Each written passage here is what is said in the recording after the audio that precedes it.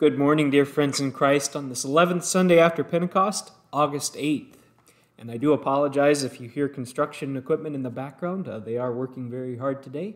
But thankfully, the road is starting to kind of get buttoned up here, so we are able to drive by the church and park in the parking lot. So praise God for that. The focus of our worship this morning continues looking at John chapter 6, where Jesus tells us that he is the bread of life. And there is really no other food that can provide this promise of eternal life. And yet the people still wrestle with this truth in our text. In fact, we still wrestle with Jesus' revelation here, seeking after all these things that satisfy our sinful desires and appetites. It's like junk food. It may taste good, but in the end, it leaves us still hungry and in worse health than before. But here Christ gives us the food that we need. Perhaps not always appetizing to us, but necessary. Here Christ reveals to us our sins, calling us to repentance and giving us the nourishing gospel, proclaiming the sacrifice of his flesh and the promise of his resurrection, which grants us eternal life. So may we inwardly digest this precious gospel of our Lord this morning. If you'd like to follow along with our service, you may do so by turning to page 260 in your hymnal for the service of prayer and preaching. And dear friends, let us begin. This is the day which the Lord has made. Let us rejoice and be glad in it. From the rising of the sun to its setting, the name of the Lord is to be praised. Better is one day in your courts than 1,000 elsewhere. I would rather be a doorkeeper in the house of my God than dwell in the tents of the wicked. Make me to know your ways, O Lord. Teach me your paths. Sanctify us in your truth. Your word is truth. From the rising of the sun to its setting, the name of the Lord is to be praised. Glory be to the Father, and to the Son, and to the Holy Spirit, as it was in the beginning, is now, and will be forever. Amen. The Lord God is my strength and my song, and he has become my salvation. With joy will you draw water from the wells of salvation, and you will say in that day, give thanks to the Lord. Call upon his name, make known his deeds among the peoples. Proclaim that his name is exalted. The Lord God is my strength and my song, and he has become my salvation. Sing praises to the Lord, for he has done gloriously. Let this be made known in all the earth. Shout and sing for joy, O inhabitants of Zion, for great in your midst is the Holy One of Israel. The Lord God is my strength and my song, and he has become my salvation. Glory be to the Father, and to the Son, and to the Holy Spirit, as it was in the beginning, is now, and will be forever. Amen. The Lord God is my strength and my song, and he has become my salvation. Our Old Testament reading for this 11th Sunday after Pentecost is from 1 Kings chapter 19. Ahab told Jezebel all that Elijah had done, and how he had killed all the prophets with the sword. Then Jezebel sent a messenger to Elijah, saying, So may the gods do to me and more also, if I do not make your life as the life of one of them by this time tomorrow. Then he was afraid, and he arose and ran for his life and came to Beersheba, which belongs to Judah, and left his servant there. But he himself went a day's journey into the wilderness, and came and sat down under a broom tree. And he asked that he might die, saying, It is enough now, O Lord. Take away my life, for I am no better than my fathers. And he lay down and slept under a broom tree. And behold, an angel touched him and said to him, Arise and eat. And he looked, and behold, there was at his head a cake baked on hot stones and a jar of water. And he ate and drank and lay down again. And the angel of the Lord came again a second time and touched him and said, Arise and eat, for the journey is too great for you. And he arose and ate and drank, and went in the strength of that food 40 days and 40 nights to Horeb, the mount of God. This is the word of the Lord. Thanks be to God. Our epistles from Ephesians chapter 4. This I say and testified in the Lord, that you must no longer walk as the Gentiles do in the futility of their minds. They are darkened in their understanding, alienated from the life of God because of the ignorance that is in them, due to their hardness of heart. They have become callous and have given themselves up to sensuality, greedy to practice every kind of impurity. That is not the way you learned Christ, assuming that you have heard about him and were taught in him as the truth is in Jesus, to put off your old self, which belongs to your former manner of life and is corrupt through deceitful desires, and to be renewed in the spirit of your minds, and to put on the new self, created after the likeness of God in true righteousness and holiness. Therefore, having put away falsehood, let each one of you speak the truth with his neighbor, for we are members one of another. Be angry and do not sin. Do not let the sun go down on your anger, and give no opportunity to the devil. Let the thief no longer steal, but rather let him labor, doing honest work with his own hands, so that he might have something to share with anyone in need. Let no corrupting talk come out of your mouths, but only such as is good for building up, as fits the occasion, that it may give grace to those who hear. And do not grieve the Holy Spirit of God, by whom you were sealed for the day of redemption. Let all bitterness and wrath and anger and clamor and slander be put away from you, along with all malice. Be kind to one another, tender-hearted, forgiving one another as God in Christ forgave you. Therefore be imitators of God, as beloved children, and walk in love as Christ loved us and gave himself up for us, a fragrant offering and sacrifice to God. This is the word of the Lord. Thanks be to God. And the Holy Gospel according to St. John, the 6th chapter. Jesus said to them, I am the bread of life. Whoever comes to me shall not hunger, and whoever believes in me shall never thirst. But I said to you that you have seen me and yet do not believe. All that the Father gives me will come to me, and whoever comes to me I will never cast out. For I have come down from heaven not to do my own will, but the will of him who sent me. And this is the will of him who sent me, that I should lose nothing of all that he has given me, but raise it up on the last day. For this is the will of my Father, that everyone who looks on the Son of Man and believes in him should have eternal life, and I will raise him up on the last day. So the Jews grumbled about him because he said, I am the bread that came down from heaven. They said, is not this Jesus, the son of Joseph, whose father and mother we know? How does he now say, I have come down from heaven? Jesus answered them, do not grumble among yourselves. No one can come to me unless the Father who sent me draws him, and I will raise him up on the last day. It is written in the prophets, and they will all be taught by God. Everyone who has heard and learned from the Father comes to me. Not that anyone has seen the Father except he who is from God. He has seen the Father. Truly, truly I say to you, whoever believes has eternal life. I am the bread of life. Your fathers ate the manna in the wilderness, and they died. This is the bread that comes down from heaven, so that one may eat of it and not die. I am the living bread that came down from heaven. If anyone eats of this bread, he will live forever. And the bread that I will give for the life of the world is my flesh. This is the word of the Lord. Thanks be to God. Forever, O Lord, your word is firmly set in the heavens. Lord, I love the habitation of your house and the place where your glory dwells. Blessed are those who hear the word of God and keep it. Lord, I love the habitation of your house and the place where your glory dwells.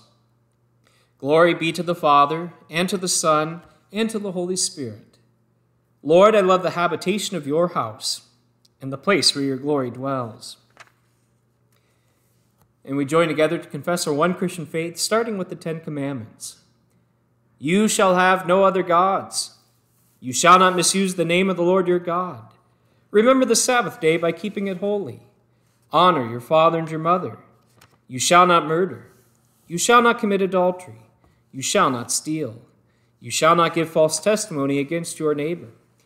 You shall not covet your neighbor's house. You shall not covet your neighbor's wife, or his manservant or maidservant, his ox or donkey, or anything that belongs to your neighbor. I believe in God the Father Almighty, maker of heaven and earth, and in Jesus Christ, his only Son, our Lord, who was conceived by the Holy Spirit, born of the Virgin Mary, suffered under Pontius Pilate, was crucified, died, and was buried. He descended into hell. The third day he rose again from the dead. He ascended into heaven, and sits at the right hand of God the Father Almighty. From thence he will come to judge the living and the dead.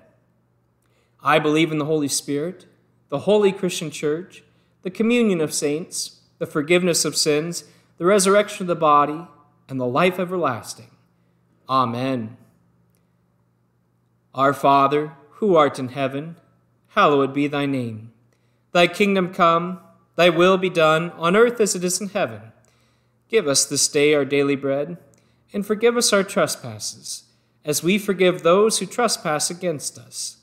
And lead us not into temptation, but deliver us from evil.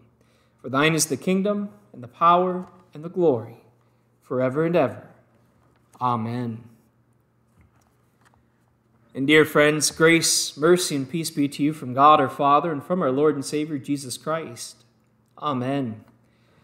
Once again this morning we continue with where we left off in John's Gospel in chapter 6. After exclaiming that Jesus is the bread of life, Jesus then goes on to explain to the people gathered there about his descent from the Father to earth in order to fulfill the will of the Father by dying on the cross and by being raised from the dead and offering this gift to all people through faith. But as we mentioned last Sunday, the Jews were not so quick to receive this free gift. John writes, "So the Jews grumbled about him, because he said, 'I am the bread that came down from heaven.' They said, 'Is not this Jesus, the son of Joseph, whose father and mother we know? How does he now say, 'I have come down from heaven'?" And Jesus answered them, saying, "Do not grumble among yourselves. No one can come to me, unless the Father who sent me draws him. And I will raise him up on the last day. It is written in the prophets, and they will all be taught by God. Everyone who has heard and learned from the Father comes to me. Not that anyone has seen the Father except he who is from God. He has seen the Father. Truly, truly I say to you, whoever believes has eternal life. I am the bread of life. Your fathers ate manna in the wilderness, and they died. This is the bread that comes down from heaven, so that one may eat of it and not die. I am the living bread that came down from heaven. If anyone eats of this bread, he will live forever. And the bread that I will give for the life of the world is my flesh." Food is an incredibly important part of our daily life. Sometimes we plan our whole day around what we're going to have for dinner, or our family get-togethers around where we want to eat. Just drive through any small town, and the big draw for any tourist passing through is the local diner. But stop for a moment and think about the type of food that's being served at places like this. Is the food healthy? Does it keep you full? Does it nourish your body, or does it fill your arteries with junk? Now, we like junk food. It tastes good, it's cheap, it's easy to find. If you put a potato chip or a piece of broccoli in front of any child, it's pretty much a guarantee that they're going to pick up the chip. However, junk food cannot sustain us for very long. We eventually get hungry again, as that food is full of empty calories. We begin to thirst again as it fills our bodies with salt and fat. And thus begins the vicious cycle of planning the next meal and starting this process all over again. But if you eat what is nutritious and good for you, then you're full longer. You feel better, and as our doctors tell us, healthy foods help us live longer. Well, in today's text, Jesus is once again offering us something special here. A different kind of bread, not from the store or the bakery, but miraculous bread from heaven. Bread that grants eternal life. I'd like to see your Wonder Loaf do that. Whoever eats of this bread, Jesus says, shall not die, but live forever. Now we know, of course, Jesus is referring here to himself. And oddly enough, the Jews understand that too, but they're not so quick to believe what Jesus is telling them. They scoff and grumble at him, saying, "How can he say that he has come down from heaven? Isn't this Joseph's son? Don't we know his father and mother and his family? How can this man be the living bread from heaven? How can this Jesus be the one God sent to save his people? He's nothing more than a man, the son of a carpenter." Now it's that doubt, in Jesus' words, that would eventually lead to Jesus being placed on the cross. Jesus, by all appearances, looked to them an ordinary man. How can this son of a carpenter grant eternal life? Jesus' claim to be the Son of God would eventually cause the Jews to label him a blasphemer and would make him appear a lunatic to Pilate. The people considered Jesus to be another false Messiah, just like so many who came before him, offering empty promises, just another fast food meal lacking any real nutrition or sustenance. And many refused to eat from this bread of life. Many of these people chose instead to live their lives in hunger and thirst, filling their bellies with temporary solutions through their own merits and struggling to live in obedience according to their own interpretation of God's law. Eating bread that offered no life, and drinking drink that offered no relief. And yet, looking at the world today, people continue to do the same thing. Jesus offers us the bread of life, and people look at it and say, "No thanks. I'm not hungry. I don't need your grace, God. I'm doing just fine on my own." But in reality, they're starving. These sin-sick beggars are literally turning down a free meal. Because of sinful pride, they think that they can produce this bread through their own obedience to the law, by being a nice person, by doing good things. That's what the world teaches us. This world is a buffet of temporary fillers, fast food with empty calories, things that may taste good, but in the end leave you feeling empty. And people gorge themselves with all sorts of false doctrine and ideas about what God really wants for his people. False teachings that proclaim Jesus was just a good role model, that he wasn't the Son of God, and so the cross is unimportant.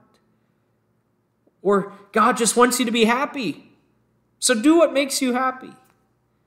Or just be good and nice, and that's enough to cover these pesky sins of yours. And unfortunately, people believe it. They eat from the pig trough thinking that they're being fed God's word. But God's law doesn't demand good enough. God's law demands perfection. Jesus tells us time and time again, "Be perfect as your heavenly Father is perfect." Now, Jesus doesn't say this because we can actually achieve it. He said that to show us that it's impossible to fulfill the law of God and earn salvation on our own. Christ tells us, "Your fathers ate manna in the wilderness, and they died." They lived by the law, and they died by the law.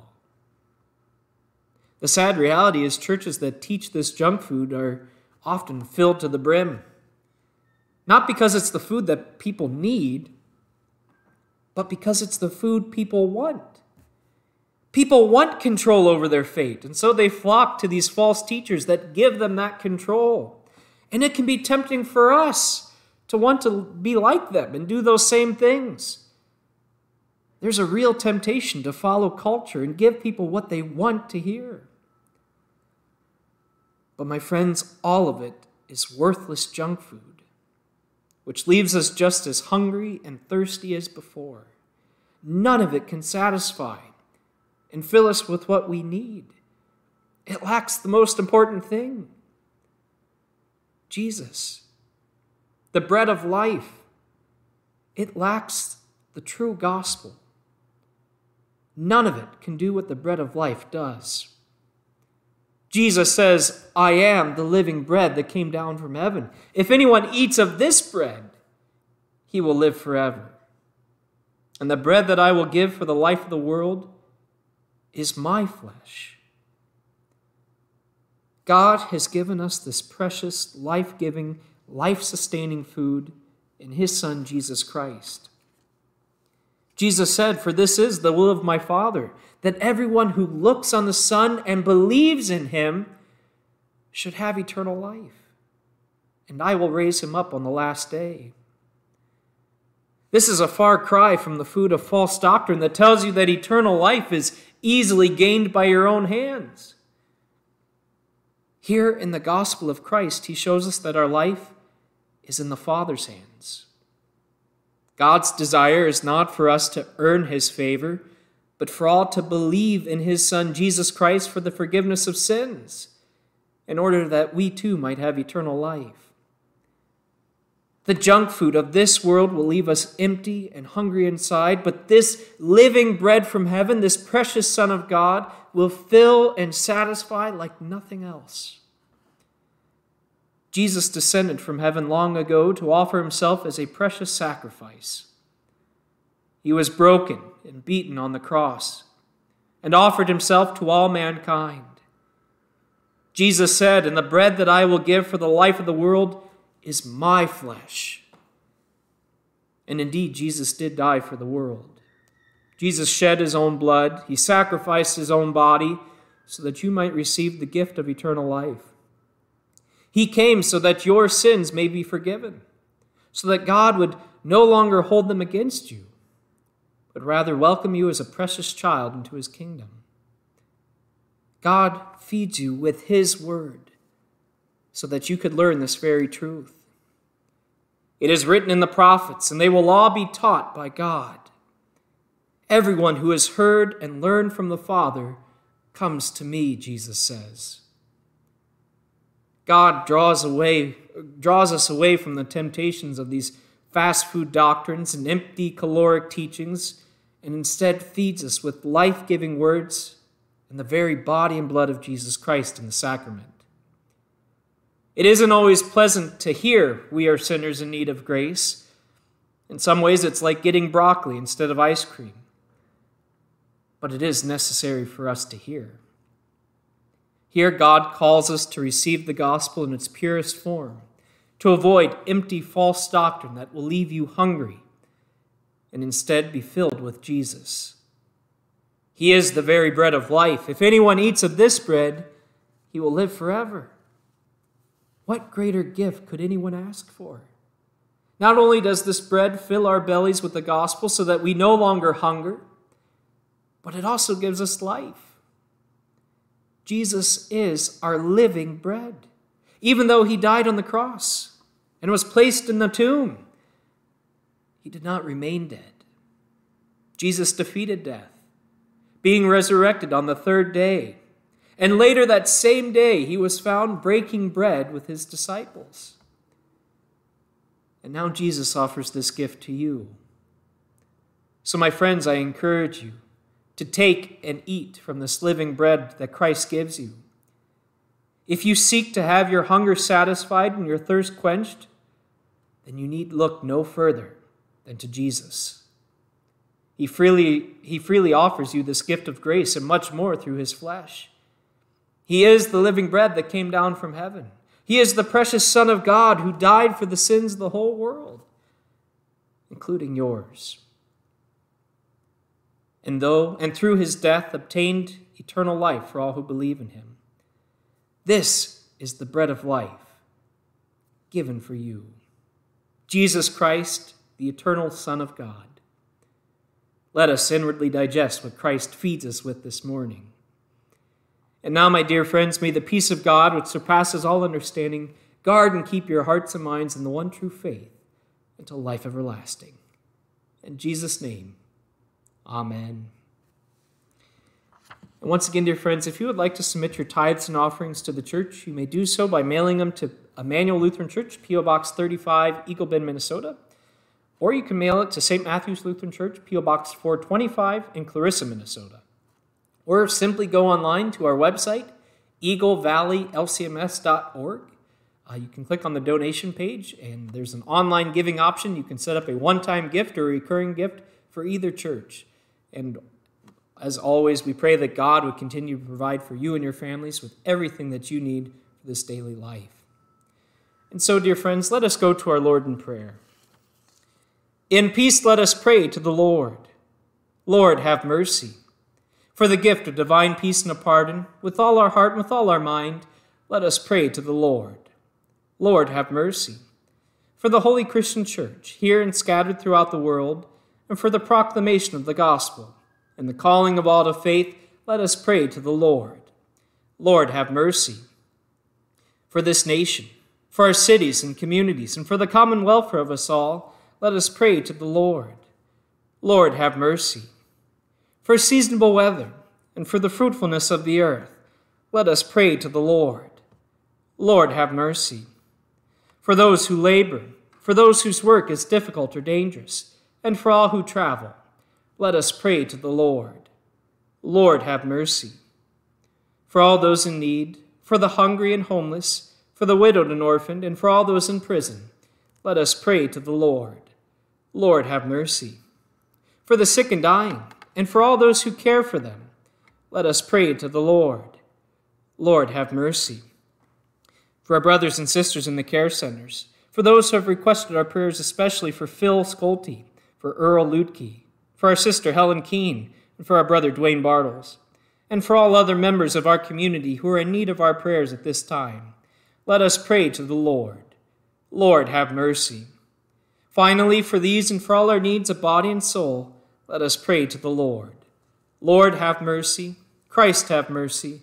Lord, have mercy. Gracious Father, your blessed Son came down from heaven to be the true bread that gives life to the world. Grant that Christ, the bread of life, may live in us and we in him, who lives and reigns with you in the Holy Spirit, one God, now and forever. Amen. And blessed Lord, you have caused all holy scriptures to be written for our learning. Grant that we may so hear them, read, mark, learn, and take them to heart, that by the patience and comfort of your holy word, we may embrace and ever hold fast the blessed hope of everlasting life. Through Jesus Christ, your Son, our Lord, who lives and reigns with you in the Holy Spirit, one God, now and forever. Amen. I thank you, my heavenly Father, through Jesus Christ, your dear Son, that you have kept me this night from all harm and danger. And I pray that you would keep me this day also from sin and every evil, that all my doings in life may please you. For into your hands I commend myself, my body and soul and all things. Let your holy angel be with me, that the evil foe may have no power over me. Amen. Christ has been raised from the dead. Alleluia. Alleluia. Christ, our Passover lamb, has been sacrificed. Raised from the dead, he will never die again. Death has no more dominion over him. Christ has been raised from the dead. Alleluia. Alleluia. Dying, Christ dies to sin once for all. Living, he lives to God. Count yourselves as dead to sin and alive to God in Christ Jesus our Lord.